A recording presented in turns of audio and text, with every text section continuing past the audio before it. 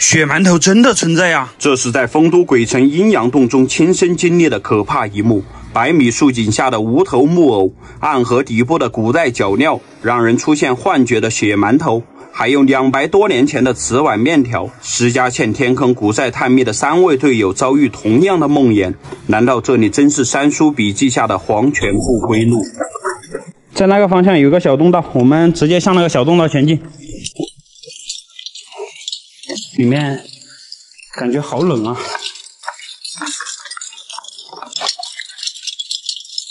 柳暗花明又一村呐、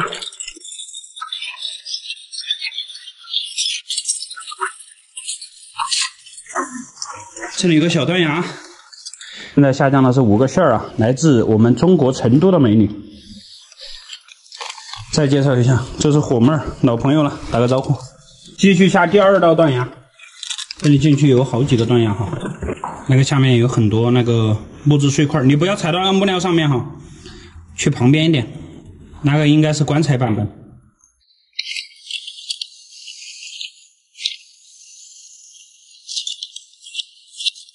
这个洞道看似平坦，实际上暗藏玄机哦。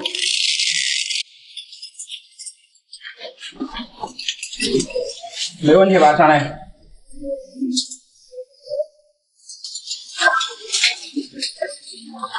好多木板子。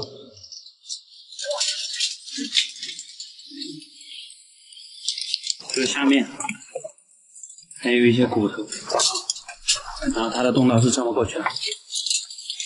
继续前进，这边有很大的水流声。往哪边去的？这边。往你那边啊？罗老五是不是就在这里着了？小月山，我操！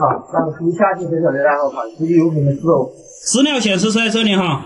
趁小大猛在那边开线的间隙，我们看一下这个大竖井。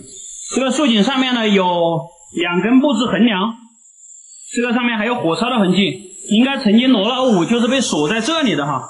这下面是一个镂空的大竖井，也有可能他当时是为了逃生呢，就把那个铁链拖啊，最后摩擦趁热，就把这个横梁给烧断了，最后就从这里跌落下去了。可以看到这个下面有很大的水流声，资料显示罗老五就是掉在了这个竖井里面。那么具体的情况是怎样的呢？我们下去一探便知。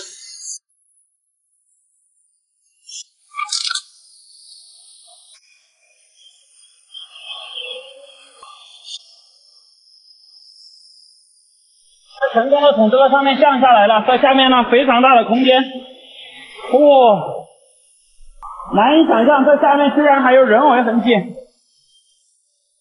那么罗老五究竟是去了哪里呢？没有骨头，没有骨头，不管它，我们从这边过去。传说中的血馒头应该就在前面，我们冲！咱们冲！看呢？你看后面一个人，我后面是一个人。大家看这个硝粉，看到没？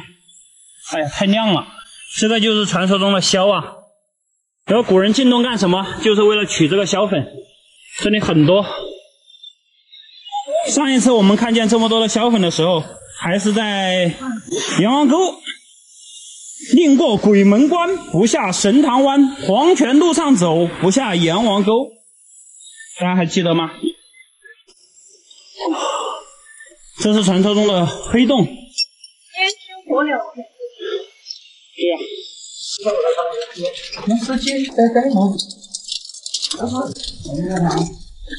哇，这是什么？灯盏吧？这是什么？北宋时期的石器。硬汉买人。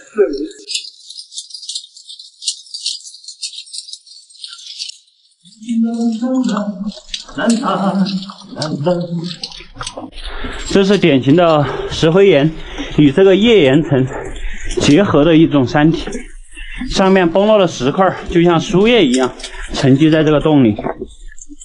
会山中有洞啊，洞中有山，还有2个肋骨。不知道这个洞里面曾经发生过怎样的历史故事，也不知道洞道深处藏着怎样的人文密码。洞中的山绵延起伏，洞外的山层峦叠嶂。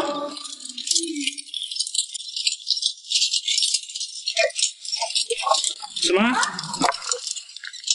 ？100多年前的面条吧？面条啊？啊，100多年前。你确定是面条？真的是面条。这个面条好像是那种扯面。手工拉出来的。手工拉面。天哪！在这个阴阳洞的3000米的深处，我们竟然发现了古时候的面条。这个是不是非常有意义？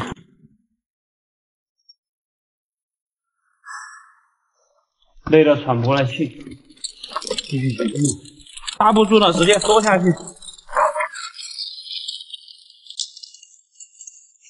夜明砂，不太像哈，像麦子。来了，看这个小粉，这是我见过最多的小粉了，好纯呐！向阳，快过来，这个小粉像雪一样啊！像雪一样，是不是？这一块呢，它是一个古老的泥土沉积区。这个白洞的洞门，你看一下，好多这个云形纹、如意纹呐，太漂亮了。过来，赶紧过来啊！漂亮的在这边。发现了什么？这每根柱子内部都是金黄色的，你能想象吗？金黄色的柱子，想想。金柱子，这个，哎呀，这个好看呐！哎呀，我信儿，快来哦！看这是什么神仙景色？这简直是，哎呀天哪，这波赚大，好看呐，太漂亮了吧！这个就是传说中的阴阳洞，阳洞内部的白洞。非常漂亮，一尊玉观音。哦，这个好看了。再看这个洞顶呢，还有这个石旗，向着不同的方向在生长。多漂亮啊！我就给你找个好看。说这个洞能通往丰都鬼城。这个我觉得他们没撒谎，你看，这么大一根柱子，我电筒轻轻一照，全部打亮，血红色的。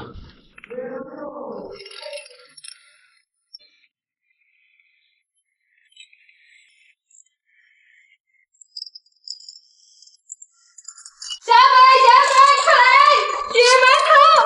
血馒头！嚯！真的！哇，真的是血馒头！我们真的找到了传说中的血馒头。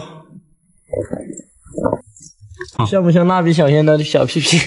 有点像哈，这也太好看了吧！这个有点神奇哦。这个我还是第一次见到。红色的钟乳石，太少见了。这是如何形成的呢？因为这个山体当中，看这个岩壁的顶部，它是含有铁矿，因为铁矿里面有铁锈哈，它那个锈水呢，通过这个鹅管长期滴落下来，就将这个洁白如玉的钙镁离子结晶体里面染上了红色，所以我们打光的时候，它就会产生这种血红的景象。我们这时候原路返回了。大家不要走开，我们返回去继续寻找那个被铁链锁着的罗老五遗骸。这次走的真够远的，差不多在洞中走了5公里左右，也见证了这个神仙般的景色。不虚此行。